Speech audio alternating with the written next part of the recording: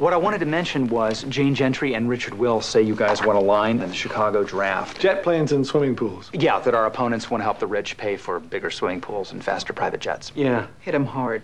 Well, we are hitting them hard, but I'm not going to use the line. Why not? First of all, it's bad writing. What's wrong with it?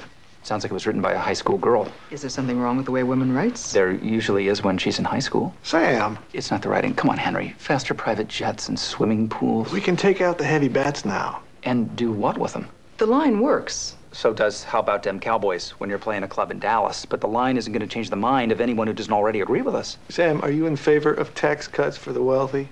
I am not. I am in favor of tax cuts for those for whom it will do the most good. And that's a tough enough battle. And it looks like all of a sudden we've got a fair fight. But I'm not talking about policy. I'm talking about rhetoric, and the men you work for need to dial it down to 5.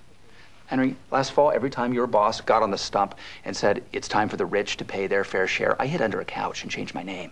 I left Gage Whitney making $400,000 a year, which means I paid 27 times the national average in income tax.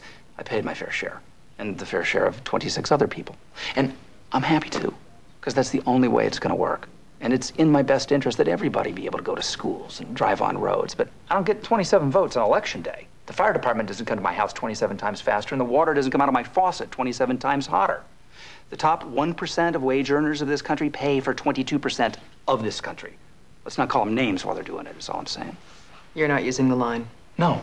Or anything like it. No. And I hope you'll make it clear to your people that this has nothing to do with diluting our position or cozying up to Republicans. No, why would they think that?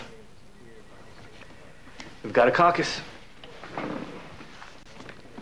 I know plenty of women who can write, Helen. I know women who can blow the walls off brick buildings. This sounds like a girl.